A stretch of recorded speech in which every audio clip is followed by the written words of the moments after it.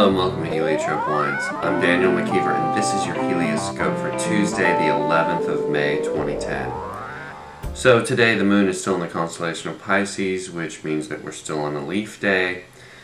It's not great news for your wine. Unfortunately, it's going to be drawn in a little bit introverted, it's going to showcase more structure than fruit and aromatics.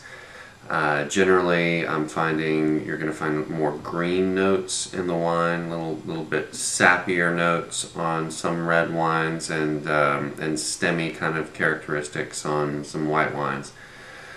Your best bet is to go with something with some age on it.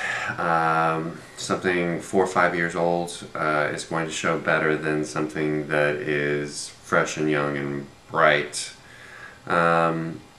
Our leaf day comes to an end at 11 p.m. Central Standard Time, so for those of you on the West Coast, that means 10 o'clock you're going to go into a fruit day. So stuff to look forward to is tonight your wine's going to be very good, and tomorrow it's going to be great. For Helioscope Wines, I'm Daniel.